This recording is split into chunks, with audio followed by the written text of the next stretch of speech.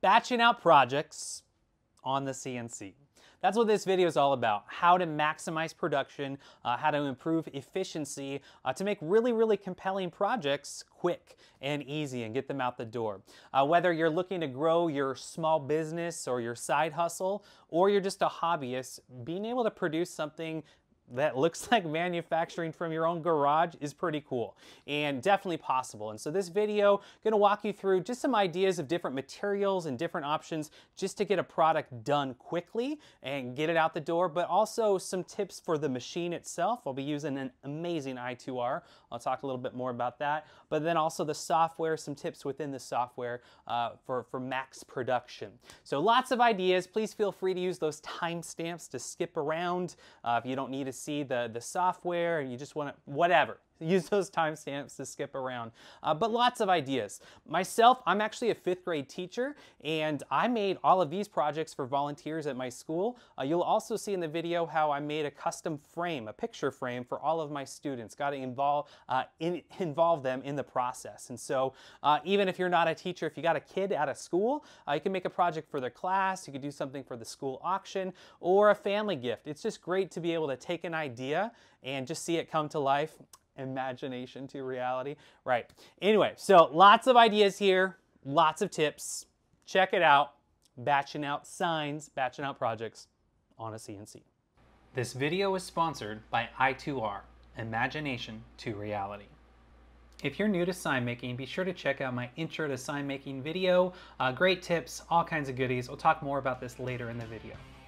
Really, when it comes to batching out projects, you want to pick something that's inexpensive. So pine, just a standard board you get at your local home center, and stain is a great method. Of course, you could do plywood, MDF, other options, but here I'm just showing just some basic stain on a basic pine board that I got at Home Depot can really give you some great results. So quick application, you can do preconditioners, all that kind of stuff, but just showing with some stain, and then insert your carve. And right now you're gonna see you got contrast right away. So really quickly, I've got some great contrast with the natural color of the wood and the stain, and it makes a great project. Again, if your goal is to mass produce these, this is a great efficient method. Again, if you're looking for more options, loads of options in that other video. But here I've just got a basic sign, a quote, the mountains are calling and I must go, with some mountains, a little plaque design, and it's just carving it out rather quickly. On this board I can get quite a few pieces knocked out in no time. It really goes rather quickly. I could use a masking surface like this Aura mask here, and I can get more onto a piece. And so here I'm using what's called nesting mode. And so this is just a great way to maximize. So a little bit about the software right here in this video. If you don't need the software, use this timestamps to skip ahead. All right, so one thing I can do here in VCarve is I can take my design. So here I have text, I have my image, I have a border, and I'm gonna go ahead and click Control A to circle everything, to highlight everything, and I wanna make multiple copies on this design. So if I zoom out, you can see I have a rather large piece. I wanna maximize my production. So I could go to Array Copy, and I can make multiple copies. So let's try and see if I can fit 8 in here. I'll go ahead, 8 rows, 1 column, and hit copy. And it's gonna go ahead and give me all of these copies up here. I'm gonna zoom out, but I wanna center everything. So I'm gonna go here, align to the material. All right, now as I did that, you'll notice that it's not gonna fit on my material. However, not to fear, there's a really cool feature in VCarve called nesting mode. So here I am again, I'm gonna hit Control A just to highlight everything. And I'm gonna click on nesting. And this is just gonna maximize my material. And so usually you can just keep whatever your automatic default settings are here. I've switched to a 1/8 end mill. And so when I cut the profile, I'm gonna be using a 1/8 end mill, and got my clearance all set like so. And I'm not gonna click number of copies or do anything like that. I'm just gonna preview like so, if I can fit it all there. And so it's rotated every piece to fit on my material. So if I zoom in here, you can see it's really close. So it's really close. So I'll have to be mindful of how I clamp this piece. but I'm really maximizing my material, and I'm able to fit one more. Probably I would have only been able to fit 7 on this piece, but I can get one more out of it. I'll just have plenty of room here for a clamp and a clamp. I'll just have to probably move a clamp around here. Of course, if you have a vacuum table or the double stick tape method, that would work as well. But one thing I do recommend before doing this is to test this out, right? So it is pretty tight in here, and so as you click your profile, so as I'm adding my toolpaths and I highlight on all my, I'm going to hold down the shift key and I'm going to click on all my toolpaths, and so imagine I did this for all of mine, and then when I go to my toolpath, I'm going to do my profile toolpath, make sure I have an 1/8 end mill, so 1/8 end mill.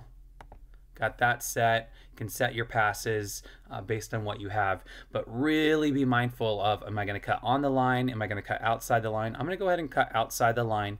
So the tool path is going to come right along the outside there, and it's probably going to overlap each other here. So again, this is a great thing to test out first.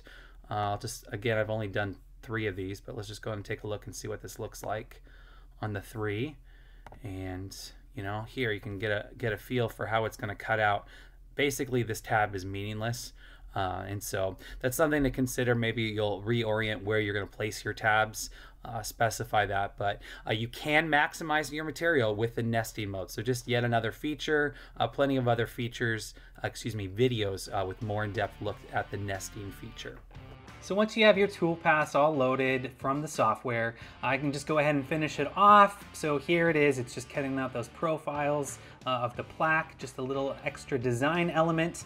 And then I did use that 1/8 inch end mill. So 1/8 inch is just smaller, it's strong enough as long as you're following the parameters of the tooling, and I can maximize the wood, and I'm not gonna damage any of the pieces. Again, account for where you put your tabs and making sure everything stays secure. So this is a great option here, but I do want to show really quickly what it can look like if you do the masking option. Again, I have that whole intro to sign making. There's just so many different options for you there. Just want to show some other options here in this video. Again, if you're trying to batch and do multiple things, there's so many things to take into consideration, but it is fun to have a couple different styles really to make your pieces stand out, especially if you're planning on selling. More tips on selling at the end of the video. The most efficient way I found to break these pieces down is to go ahead and take it over to a miter saw, make it more manageable size pieces, and then using a router table with a flush trim bit. So a good flush trim bit makes a big difference. Links to all of these tools and whatnot are down in the description if so interested. But you're able to clean up those tabs really quickly and get a nice clean edge to save you a little bit of time on sanding. You could also at this time add a round over or an edge profile if you wanted to for your piece. You are going to have to do sanding. If you're mass producing or doing a lot, a benchtop unit like this belt sander works great. Really cleans up any sanding lines that you might need, anything that the flush trim bit was unable to do, and it saves you from having to use a handheld unit. Smaller benchtop units like this really help with those curves. So again, efficiency, these types of tools really can help, and they are worth the small expense. Of course, you are going to still have to do some hand sanding before finish. I do like to use tack cloth. So once I've done all my sanding, I use tack cloth to remove any of the dust, the sawdust, before I add finish. Plenty of options for finish, but I don't think you can beat a spray lacquer. So just a rattle can of spray lacquer works so well. I have all these pieces laid out. This is just going to provide a protective coat for the piece to last. It also will provide some more color contrast, especially if I'm doing hardwoods to bring out those natural colors. I usually do about 6 or 7 coats. Before the last coat, I do sand it about 400 grit, and then I remove the dust with the tack cloth and add that last coat. But this is a great way to mass produce a bunch of projects, and I think they look rather nice. So here you can see there's just a lot of versatility. There's plenty of options in the look you're going for. I do like having different styles to show the variation. I think it's just a little bit more appealing, especially if you're selling these like at a farmer's market or something like that. Again, more tips on selling later in the video, but here you can see how this batch turned out. Another great batching project are these frames that I made with my students. Great for school like I talked about earlier. So really quick, want to show you how this process can go about. So again, I'm just using some inexpensive wood that I can get at a home center, pretty easily found. But there are some great tips in here that apply for any kind of project, whether you're doing it for sales or school or whatnot. But here I have a design. I'm making some picture frames. I'm gonna have the students do the color later, so this isn't pre-stained, but you could certainly do that if you're planning to sell frames or something like this. But I'm carving out the piece like so. Now, one thing to take into consideration with these home center boards is they're not always perfectly flat. So here you can see the VCarve, it's really, really faint. You can hardly see the mountains there. It's a little bit deeper. And that's accounted for how tight my board is. So here it's a little bit deeper. So as I clamp my board down, I have some gaps. I have some gaps in how my board is attached to the surface. You can see it's cupped a little bit there. It's not perfectly flat. So when I put the touch-off sensor for the height, it's different at different places. So here it's really faint in other places. So obviously a vacuum table would be a non-issue here because that would suck the whole board down flat. But especially if you're using larger sheet goods like this, you can often get these gaps like this. Now you of course can add a bunch of clamps on here. Double stick tape does help. However, it still can potentially be an issue. So what I did here on some of them to fix it is just showing you here, I switched it over. I just did a quick toolpath for the ones that I thought were a little too low. So if you run into this issue and one just didn't turn out, don't move your piece, keep it clamped in, and then I can rerun just that section, just that carve, so I don't lose that whole piece there. And so that is one little workaround. Of course, you'd move that touch-off probe to where that piece is, so it would be a deeper look. It would just look a little bit better.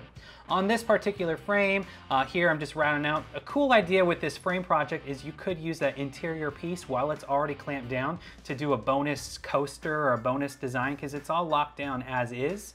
But again, just different ideas for you here for batching. With these frames, I did not add a recess in the back. You could certainly do two-sided carving mode, or you could just use a router and a rabbiting bit to create that recess behind for the picture and like a backer board, something like that, or a stand, plenty of options. But this again is gonna be a project that I did with my students. And so CNCs are really great. They're great for so many things, but I really do as a teacher think they're fantastic to incorporate in the schools. And so even though I teach elementary, I definitely plan on incorporating this with student projects, helping them learn more about STEM projects, science, technology, engineering, math. And so a great idea. So maybe you wanna get one of these tools at your school, at your kid's school or a local school. Great idea.